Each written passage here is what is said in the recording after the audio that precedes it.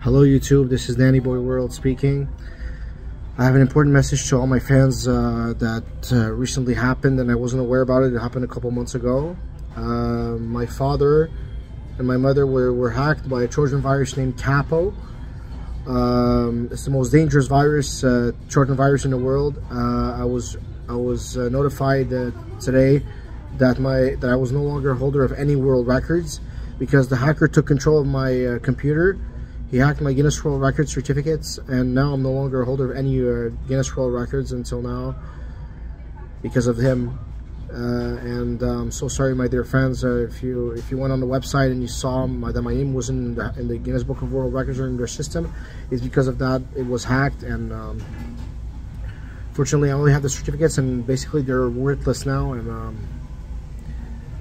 so further notice, I can't promote any of my world records on my YouTube channel or my TikTok or my Instagram. So I'm so sorry, everybody, for this whole misunderstanding.